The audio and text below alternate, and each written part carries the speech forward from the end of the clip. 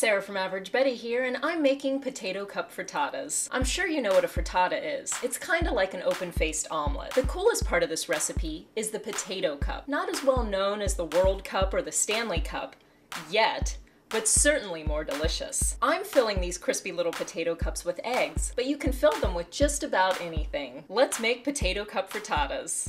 Peel and grate a couple Idaho potatoes, kinda like hash browns. Using a strainer, squeeze out any excess water.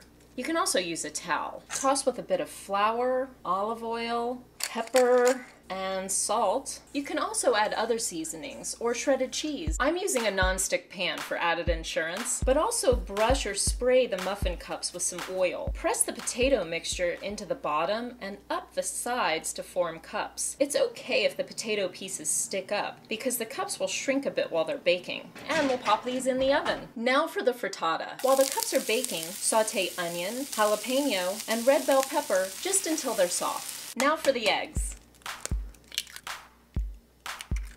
Beat the eggs and add the sauteed vegetables, a splash of cream, pepper, and salt. Give it a whisk and add some cumin, cilantro, and cheese. I'm using queso fresco, which is a soft Mexican cheese. And now for the secret ingredient, a spoonful of green chilies.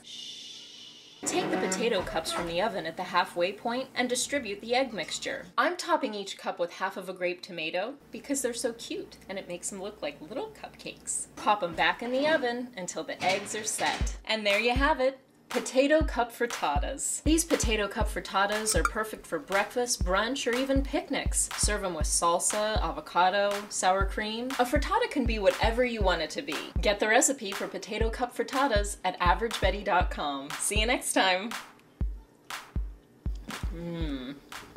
Potato cup frittata.